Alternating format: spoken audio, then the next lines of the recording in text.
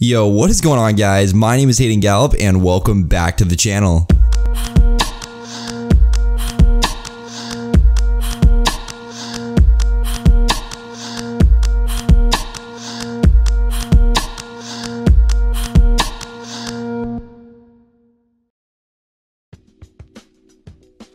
Alright, so what is going on, guys? Today I'm going to be teaching you guys how to create that cool little warping transition that you guys just saw at the beginning of this video, where you guys can kind of see the girl bring up her camera, and then right as she's about to take the shot, the whole entire screen kind of warps inwards. It's a very, very nice transition if you want to give your videos a little bit more of a powerful oomph to it. And yeah, let's go and get right into the tutorial. So the first thing I'm going to go ahead and do is just start up a new composition by going up to composition, then new composition.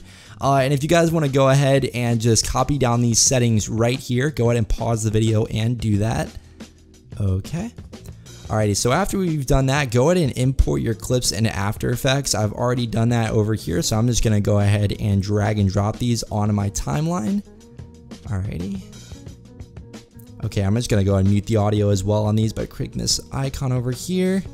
Alrighty, so what you want to go ahead and do is just drag and line up your clips together if you haven't already done so. You can do this really easily by just dragging over and then holding shift on your keyboard. They'll kind of just latch onto each other and magnetically lock. You want to make sure there's no space in between your clips so they kind of just seamlessly transition in between each other. Alrighty, so we'll go ahead and show you guys what clips I'm working with today. So I've kind of got this one where this girl is taking a photo with her camera and then her kind of looking away. Definitely a little bit aesthetically pleasing, and they work really, really well with this particular transition. Alrighty, so what we're gonna do now is just go ahead and create the transition. I'm gonna go ahead and right click here down on my timeline and go ahead and go to new and then a adjustment layer and drag the layer to the top. And then after that, we're going to go over to our effects and presets. And if this isn't pulled up for you guys, just go over to window and then just make sure effects and presets is checked off. And what I'm going to go ahead and do is just type over here and type in optics compensation right there. And I'm just going to go ahead and drag it onto my adjustment layer. Alrighty, and as you guys can see over here, this has popped up. And what we're going to go ahead and do is just change the field of view option. So I'm going to go ahead and start this transition off. So what we want to go ahead and do is just find the first place to keyframe. I'm feeling about 2 seconds and 1 frame in. And what I'm going to go ahead and do is drop my first keyframe. And then after that, I'm going to go ahead and press U on my keyboard just to reveal the keyframe dropped. As you guys can see, it's that little diamond right there. And then next, what we're going to do is we're going to go ahead and just make the transition happen. So I'm going to go to the middle cut of our video, so right about here. And I'm just going to go ahead and drag up on this value. But as you guys can see, it's kind of going outwards and we don't want that to happen. So what we want to go ahead and do as well is just check reverse lens distortion. That way it's coming inwards. And I'm just going to go ahead and keep on dragging here after that. And you guys can do this to whatever you like, depending on how hard you want it to be. I'm going to go to about, let's say about 130. Perfect. So what I'm going to also do as well is after that's done, I'm going to go ahead and go out a little bit further on our video.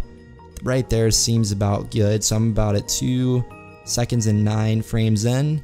I'm going to go to about 2 seconds and 17 frames in. And then after that, I'm just going to click right here and then just type in 0. So now we've kind of got this. Boom.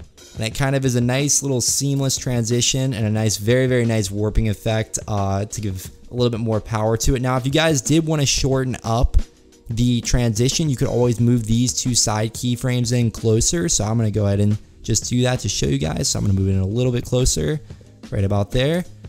And you guys can get the transition to go a little bit faster if you would like.